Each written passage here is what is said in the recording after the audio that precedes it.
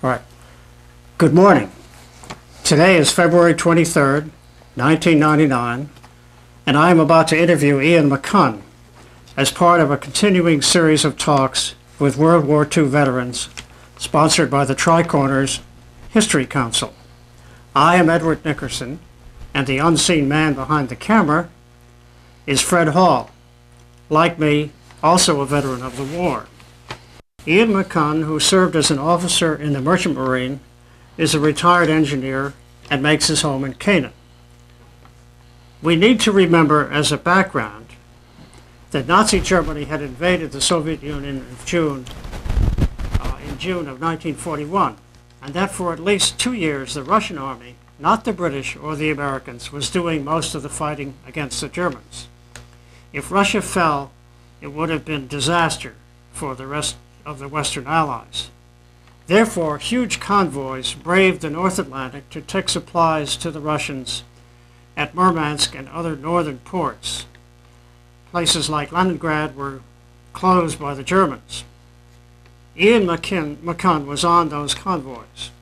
These videotapes, I should add, will be available to the interviewees and their families, and also will be publicly available for educational purposes. They will not be used for commercial purposes. And I'd like to just point out before we start that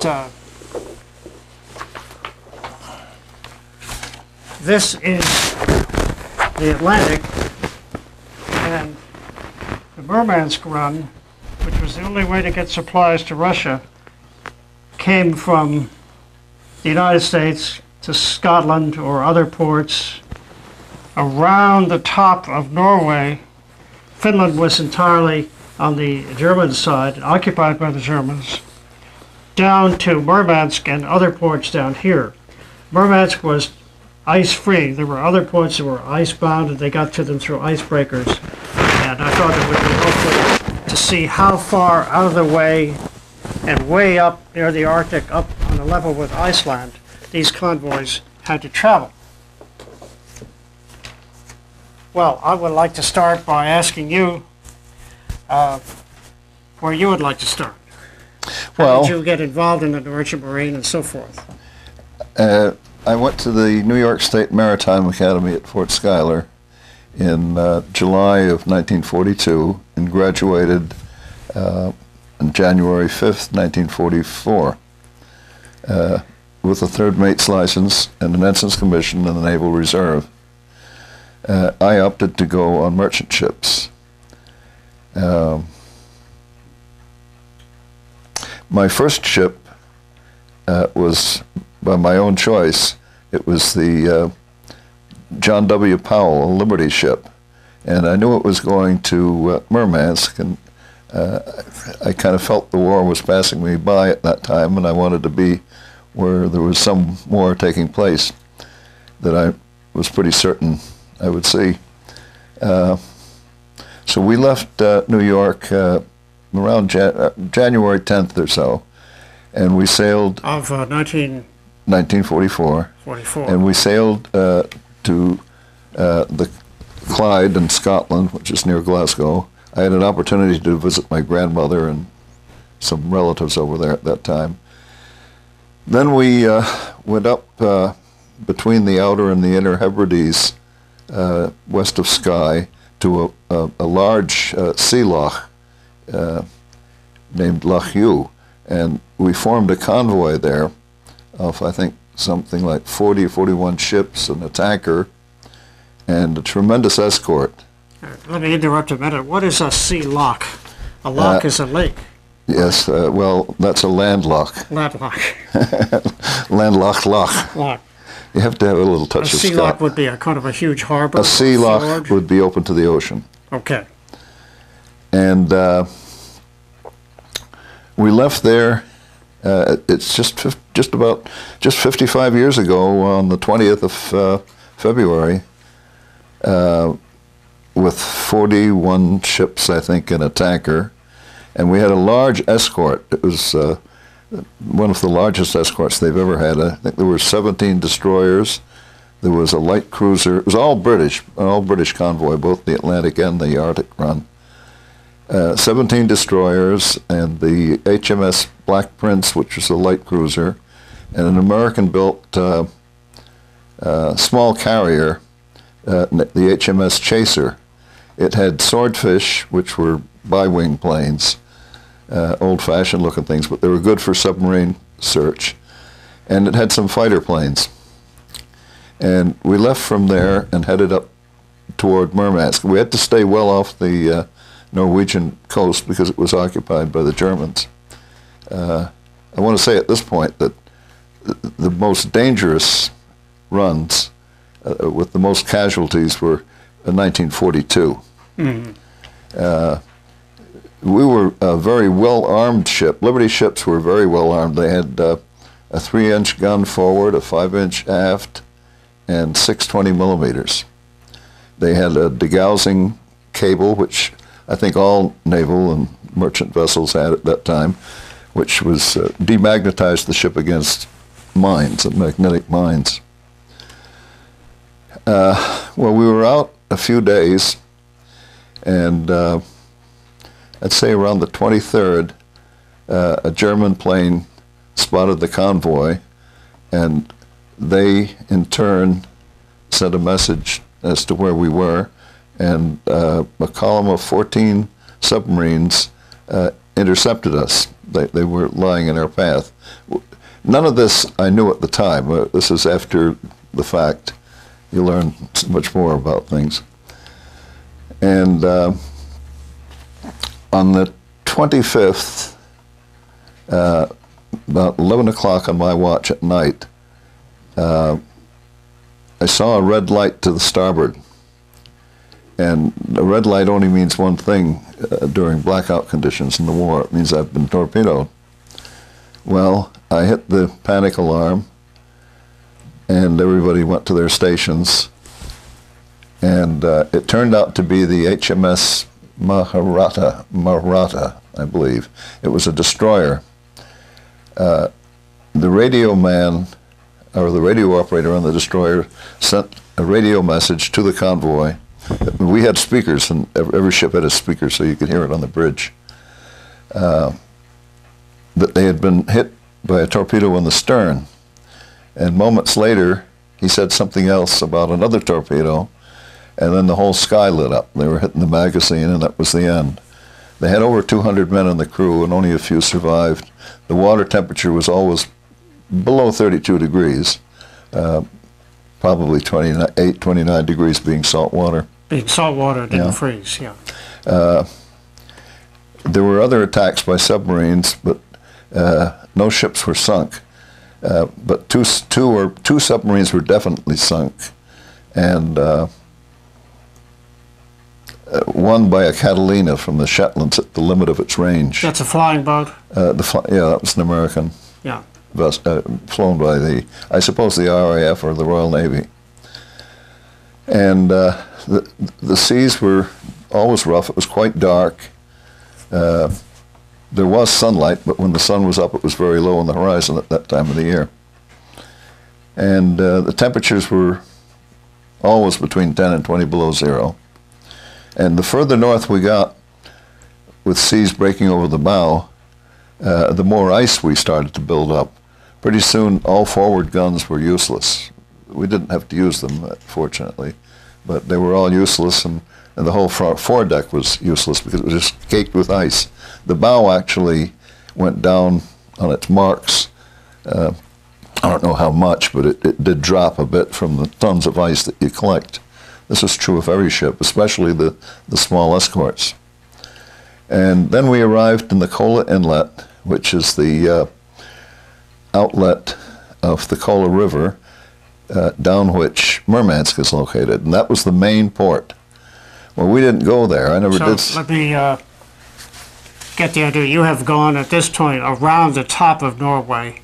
Yes. And back down. Yes, towards well off the coast, and we circled just below Bear Island. We were about 900 miles from the pole, still in ice-free water, right down into Murmansk, which is ice-free year-round. That's why it's there as a base.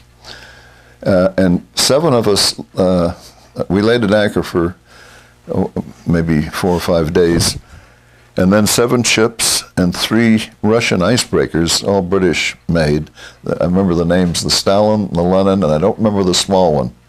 But it required the aid of the big ones once we got into the White Sea, because it got iced up just like we did. And we would follow these, icebreakers through the openings that they would make. And at times we would get not frozen in, but jammed in. And the icebreaker would come back and break us free. And this was all in the White Sea. And we finally arrived at the port of Molotovsk, which was named after the then foreign minister of the Soviets. It's since been renamed to a big, long Russian name. He's been in disfavor all that time. And then we discharged cargo there. And there were several little humorous incidents. One was I had to go to Archangel twice. I think we all went. And you went on a very primitive little train through a forest. It was like a step back in time. And the train stopped at the Divina River, and you walked across this river on the ice for about a mile with all the other people to Archangel. Well, as we were leaving the station early in the morning in Molotovsk, some of the fellows were horsing around, and one of them grabbed a yellow icicle. I didn't see it, but noticed it was yellow. And you know where yellow icicles come from. It was under this primitive little wooden car, and that was where the toilet was. And they handed it to me, and jokingly, I went like this across my face with it, and I licked it. And some of the few Russians that were standing around, the Russians do laugh. And even I had to laugh, and it broke everybody else up. The other thing was when I had to go to Murmansk because the bosun went crazy. He had been torpedoed, and I guess he had reason for being a little nutty. But a lot of old-time seamen drank a lot, and their minds weren't always that well. This guy went over the edge, and he went after the chief officer, Olaf Osterwald, with an axe. Well, he didn't get him, and for some reason or other, he liked me. Maybe I was like his son. Did. Yeah. And it was my job to take him to the only medical facility in northern Russian that was either English or American. I happened to be a British doctor. And all the way across on the train, we all wore real heavy weather gear, and he had one of these hats, like a Russian hat, and he'd let it hang down the tabs, and he'd walk up and down on this little, like a cattle cart, and he'd go up to a Russian, and he'd go, "Nyah!" like that, and they startle, and they realized this guy was mad too. So I ended up in the doctor's office after a mad ride by a Russian driver in a Jeep. And I sat in the anteroom, and I think he was a lieutenant commander or a lieutenant commander in the Royal Navy.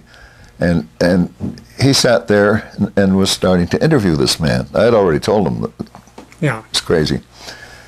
The guy was absolutely normal. And I was fit to be tied, because now I'm stuck with this guy who's normal and who's going to go back to the ship with me. Then I saw him go like this. He went, "Yeah."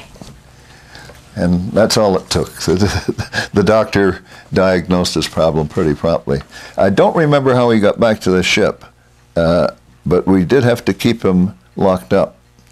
And I guess we dropped him off in Scotland when we got back there. But that was another little incident. And Archangel was interesting in that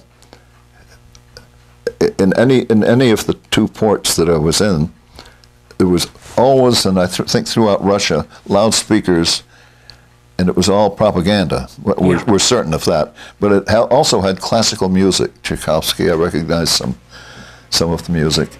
And they blared all the time. Another thing that I sensed was the smell of their terrible cigarettes. And years later, walking down Fifth Avenue, I had a sniff. And I turned around, and there were some Russian officers, probably from the UN, and it was the same smells. The only place I ever smelled it, I don't know what kind of tobacco it was, but it was unique. And the poverty and the hardships we saw. How about the bureaucracy? Prison camps for civilians. We were told not to interfere with anything because seamen, both Navy and merchantmen, had been interned by the Russians for horsing around or doing things they weren't supposed to. So it was a big warning notice before you left the ship. Keep your nose clean. Well, this was the convoy. This was the convoy, and it was written up in the New York Times. Okay, I'll hold this up. This is May 20th. 1944. Allies win fierce convoy fight in Arctic. 2 U-boats sunk, others hit, and convoy arrives intact. Okay. Well, now that was that the only run you took to Murmansk? Yes. I just want to say one thing about clothing. Merchantmen had to provide all their own clothing. And not all of them knew that we're going to Russia. I did because we just had inside information. And I prepared myself somewhat with warm clothing. I bought heavy wool underwear, and that's just a short story.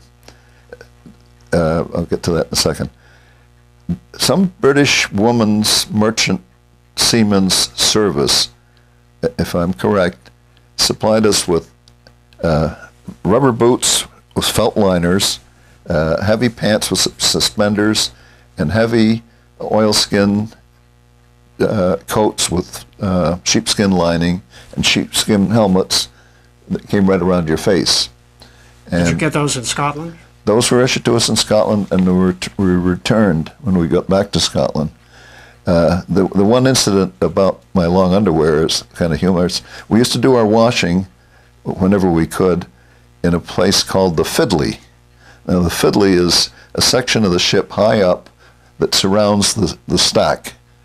And when you stand in the Fiddly, you look through gratings and downstairs, and you can, down below, you can see roughly where the boiler room is. And it's nice and hot up there, and there was a petcock with a hose on it with raw steam. These were steam vessels, reciprocating steam engines, 3 cylinders.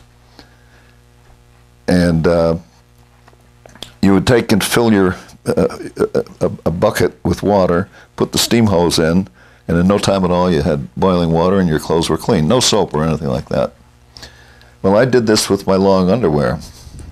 And my mother never told me what happens to long underwear or anything that's made of wool. It came out half size. I could never get in it again. Another thing, I did have a second pair though. And you never get out of your clothes on this trip. And to speak of very, very shortly, another thing that was supplied to us was an immersion suit, much like the skin divers use today, only it was heavy rubber, and it had a zipper, as I remember, and a helmet that went over your hat, all one piece. All that was exposed was your hands, and it took forever to get into them. So we all did get into them occasionally, but they were so uncomfortable that they were almost useless, and you wouldn't have survived very long with or without them, I don't think. And that was pretty much the extent of that trip. The fighters on the aircraft kept the enemy planes away. They did attack, and they were on the horizon, and there were fights. And oh yes, and the Tirpitz was always a threat, because the 2 trips before was when the Scharnhorst was sunk. Yeah. That was in December, just before Christmas. The Tirpitz was based. The Tirpitz was placed in the Alton Fjord, way up north in the Alton Fjord. It was ultimately sunk by British bombers. They tried for years, and they finally did sink it in Tromsø. And because of that threat, that's why Hitler kept it up there, because it kept part of the home fleet in the British Isles, just that one threat of that one big ship coming out and attacking a convoy, which it did early in the war, but not at this particular time. So the home fleet had some heavy cruisers and a fleet that shadowed us maybe 200, 100, 200 miles away to our southeast, closer to the coast. And if anything came out, they would have made an attack. It never happened, but that's what happened. Now tell me a little bit, you were on other convoys or other places. I see that from your notes, you went to gyroscope school. You were back in the States. You also went on the same ship. Yes, I signed up again and went with the same ship, the same captain, mostly the same crew. And this time you went to England? We went to England. We were off Halifax on D-Day. And so at that time, we heard that on the radio. There were no incidents in that crossing other than heavy fog and some heavy seas. The heavy fog was rather interesting because this is a detail that most people don't know about. When you went into a fog in a convoy, you strung out on your stern a sled, like an airplane. It had wings and a body and a scoop at the end that would shoot up a plume of water, maybe 10 or 15 feet in the air. And water was white when it was like that. And at night, in the fog, you would follow the sled and the ship ahead of you. It was very difficult. And after a few hours, everybody lost the sled in front of them. Either they ran it down or they lost it. And every ship had a signal that they would blow every minute. And after so many hours in the fog, you started hearing signals that didn't belong in your area. So the convoy, essentially, after 48 hours in the fog, was all messed up, and it was all over the sea. And then when you come out of the fog, it's into a clear day. You look back and you'll see a few masts sticking through the fog because it's not too deep, but deep enough so you can't see. And the corvettes were running all over the ocean, 10, 15 miles, gathering ships, and they weren't happy. They yelled at us with very strong vocabulary and told us to get the hell back into the convoy. Did you have any collisions? No, we didn't have any collisions. We almost ran a ship down once, but nothing no collisions that I know of in that fog. Well, I'd like to know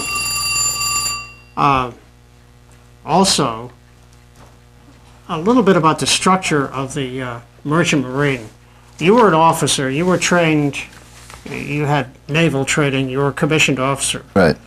But then there were merchant seamen, as you mentioned, had to buy their own clothing. They were not like Navy sailors who were issued that stuff. Right.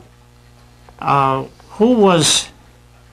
So you were essentially attached, was your commission for the Coast Guard, for the Navy, U.S. Navy Reserve? The Coast Guard issues... What's the relationship here? The Coast Guard issues all licenses, both for seamen and officers and engineers. They did then and they do today. They have jurisdiction over the maritime world. Which is an independent world from the government's private industry.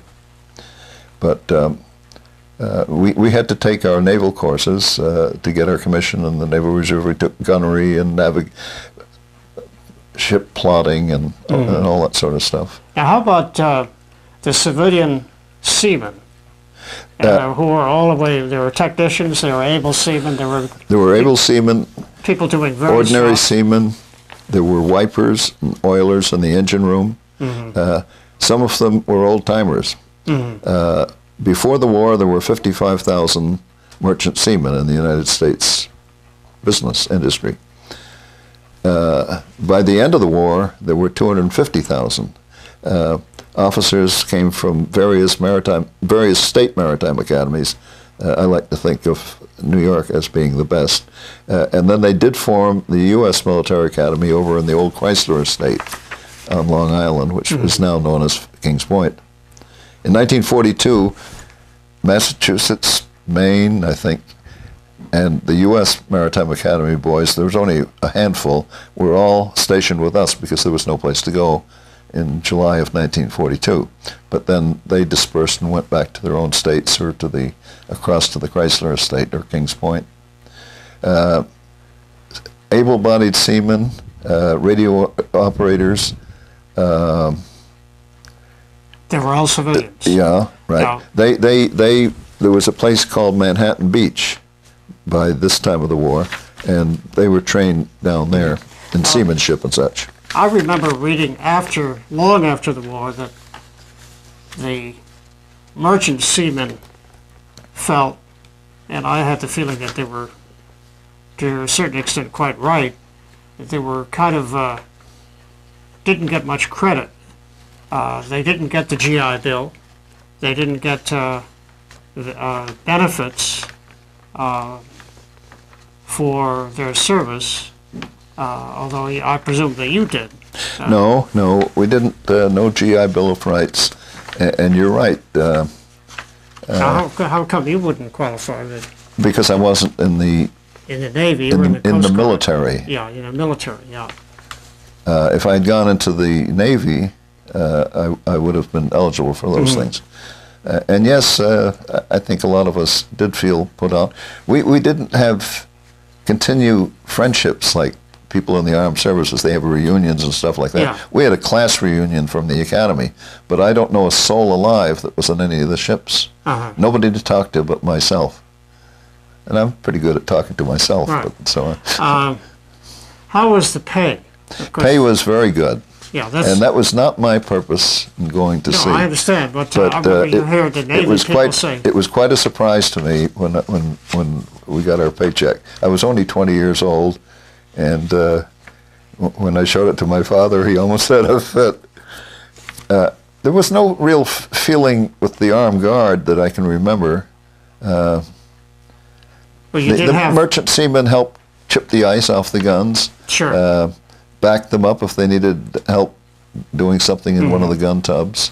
It was a pretty compatible crew. Yeah. But yes, there had to be some feeling. There was some armed guard who were actually Navy people, Oh, they were Navy people. and so they were right. getting Navy pay. Right. As But then against very get the good pay. reward after right, the war. Right. Yeah. Well, how about some other tales? Did you? Well- I see mentions here: barrage balloons. We went to You arrived Normandy. at Omaha Beach. Yeah, someplace around the end of June, and that's we unloaded into ducks, Army ducks. We had a colored company of well, I call them stevedores, but they were Army personnel, and they were all armed with 30 caliber carbines. And I suppose there were about 200 in the company, and they had white officers. This is when things were still segregated, and they took to patrolling the ship because they heard that there were Germans in the water. Well, there were bodies floating by every day. This was off Omaha Beach. Yeah. Off Normandy, right. And I guess for months they were still finding bodies of people that were killed in the invasion. And for some reason or other, they got together, and they, on their own, without their officers' permission, patrolled the ship. And I was on watch. There was always anti-aircraft fire, and the horizon was always lit up. You could hear the gunfire. It was only 10 or 12 miles away, the front. And I was patrolling the afterdeck, and we had pad eyes, which are heavy pieces of steel with a hole in them that hold the cargo down. And I kept my flashlight covered like this so I could see where they were and I wouldn't trip. And the next thing I knew, I see a barrel sticking into my stomach. So I immediately put the light up to my face. Well, an officer's hat could look like a German hat, too. And but they recognized me. Oh my! But they wanted to know who I was, and they learned fast enough, not through me, just recognition. Right. But actually, it didn't scare me. It startled me, Right. But I could have had my butt blown out or my stomach blown out right then and there. And the next day, they took their weapons away. And they were aboard for most of the unloading. And then we moved from Omaha Beach to Utah Beach. And Captain Levitt was a sweet old fellow from Wisconsin, but he wasn't much of a navigator. But he was a great storyteller. And I used to love to stand on the bridge and listen to him tell his tales of rum running back in the 20s. And he was in the Coast Guard, and most of his friends were rum runners. So he had what you call a conflict of interest, and they were great tales. I digress. Well, okay, now after Omaha Beach, what's your next posting? Or, I mean, after that run? Yeah, I was starting to say something about Captain Levitt. Oh, go ahead. I forgot what it was. I'd love to hear a tale. Because from what I can figure out, telling stories is a good part of sea duty. Yeah, but my memory sometimes fails me. It's called a senior moment. Yeah. Were there any great characters on any of your convoy? On the big convoy, were there colorful? Oh, I know. Well, let me tell you. So the Captain Levitt, as I said, I don't think he was much of a navigator, and we had received orders, he thought, to go up the, everything was snafu anyhow. Right. He received orders to go up the Assigny River.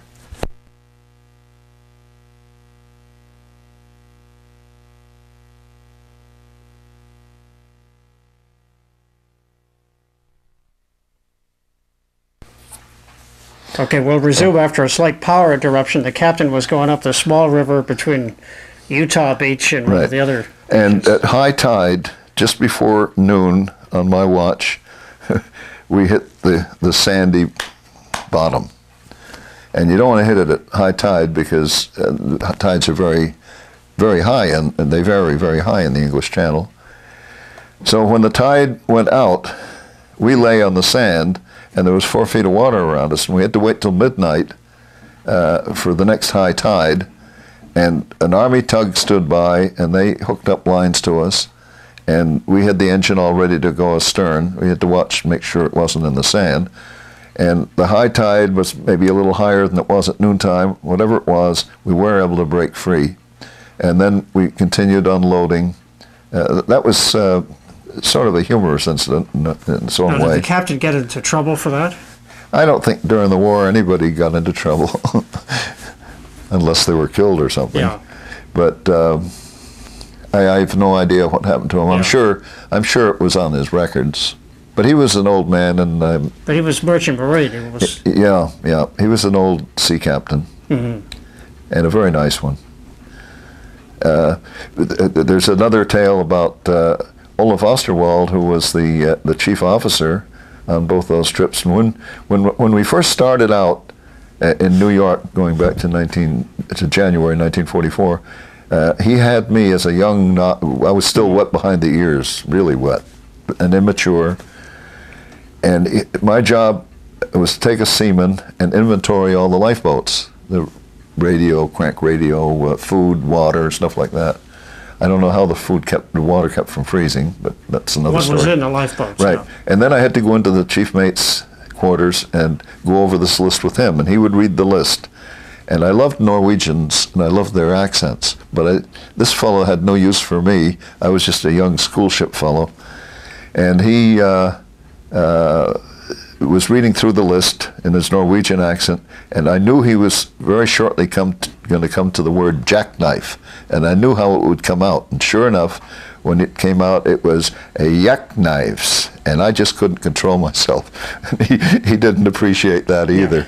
Yeah. Another incident was that when we were in convoy, being a novice, we were the lead ship in this column, and I probably didn't maintain station properly, and the convoy kind of split. I didn't think it was that bad, but it probably was bad enough. And after midnight, I would write up the bell book, which is before any entries go into the log book. And after that, around 20 past midnight, I would go down and have coffee with the third engineer, radio operator, the purser, whoever was around, maybe a few seamen. It was very democratic, maybe even a few gunners. But this time I came down and we saw over in the corner the chief mate, Olaf Osterwald, all in his winter coats and a life jacket on and a heavy hat on. And he just looked over at me and he said, "You've split the convoy. You don't know how to keep station," something in that order. Well, he had good reason for being upset because he had a captain's license and he had been torpedoed in the water in a life jacket south of Iceland on the trip before. So he had his reasons for being skeptical of young people who really maybe shouldn't be there Right. doing what they were doing. But c'est la guerre. C'est la guerre. Okay, well, let's wind up this scare with after you came back from Normandy. Well, the next adventure was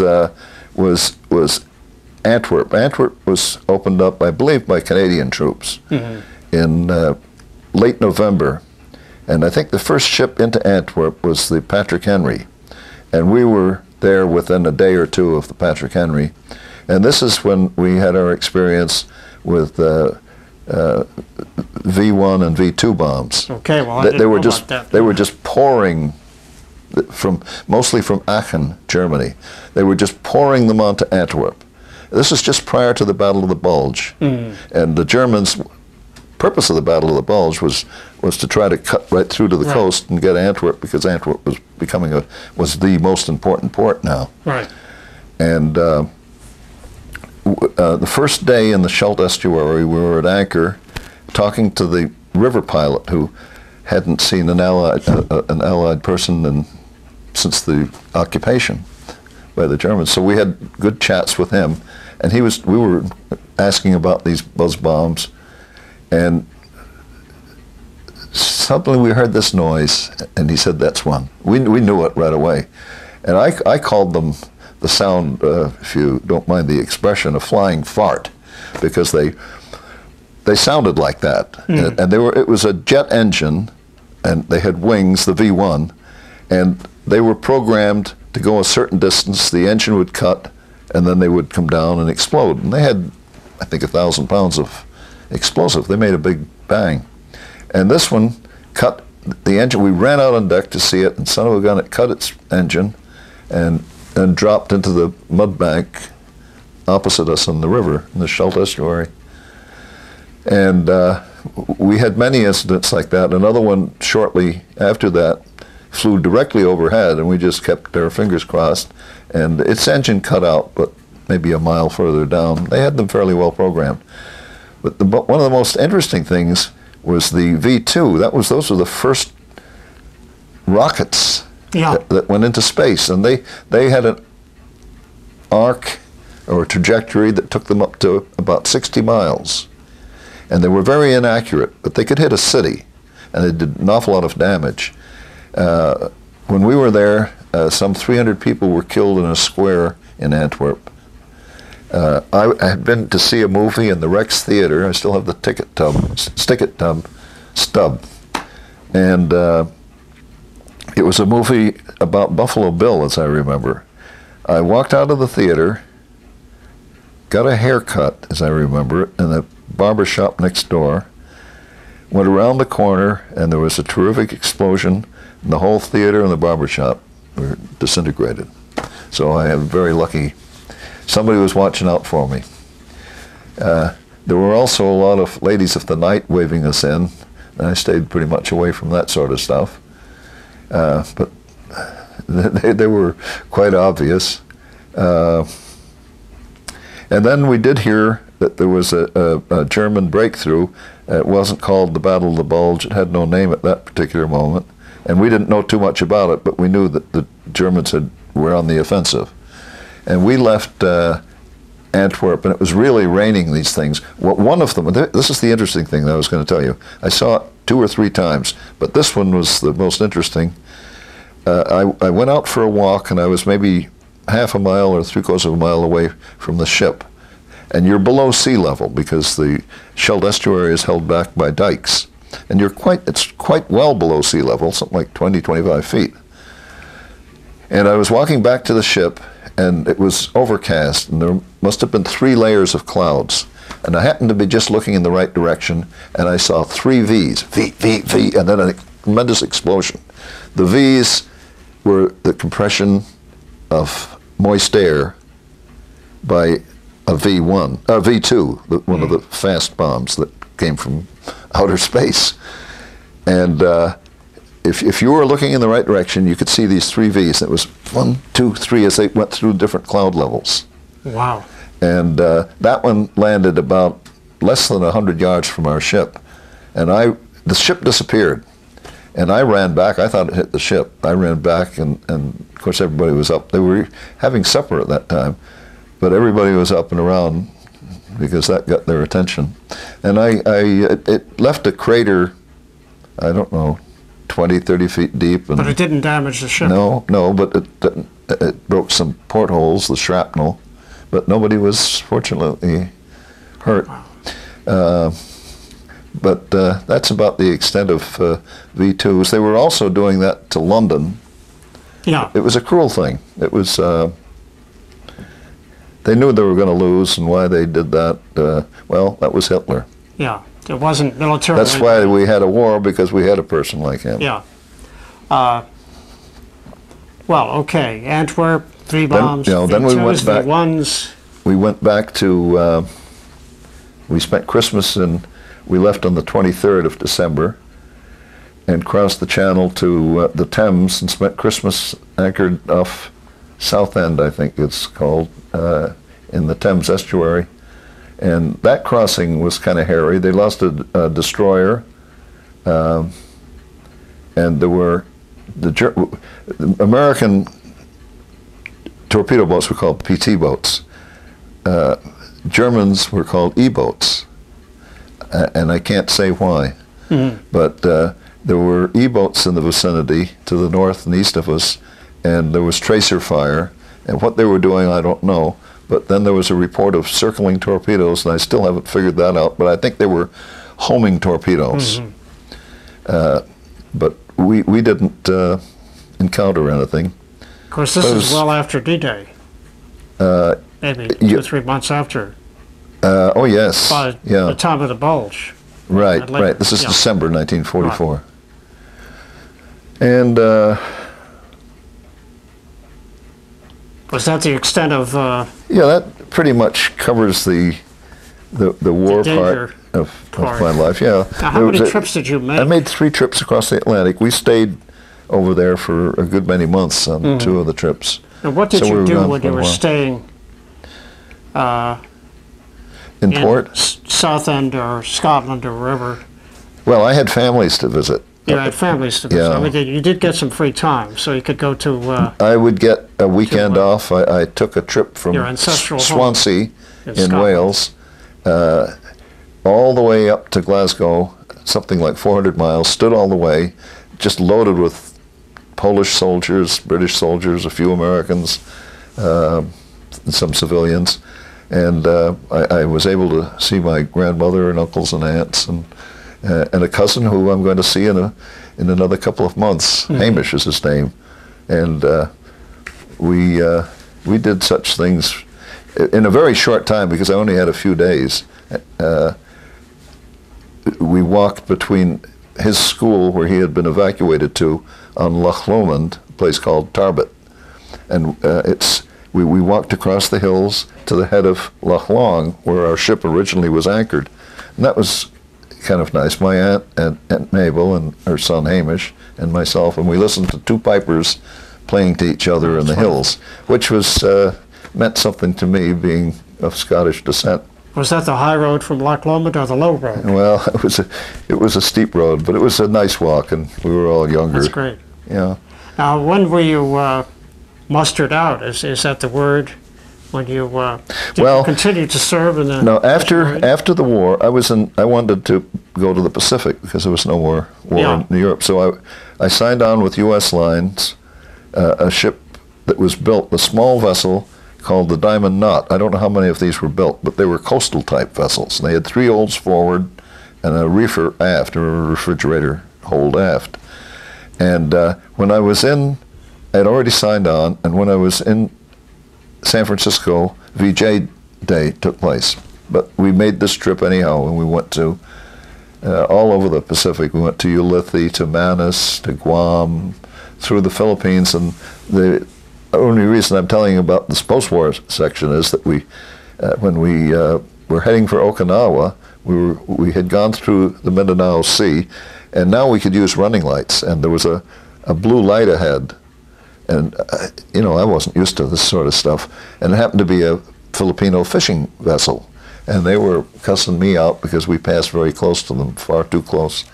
And then we went up the west coast of the Philippines, and when we get up to the north of Luzon, and this is an interesting nautical experience, the sky was beautiful. It was clear.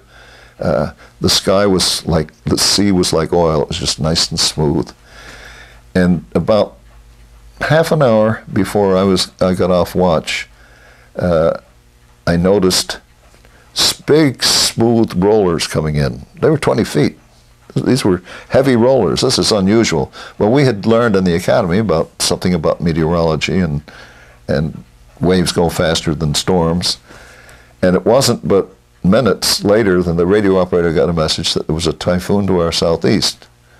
Well, and we were up near the Bataan Islands, north of Luzon. And this is the typhoon that wiped out Okinawa. I mean, it was still fully occupied, though the war was over. Aircraft were taking off and everything.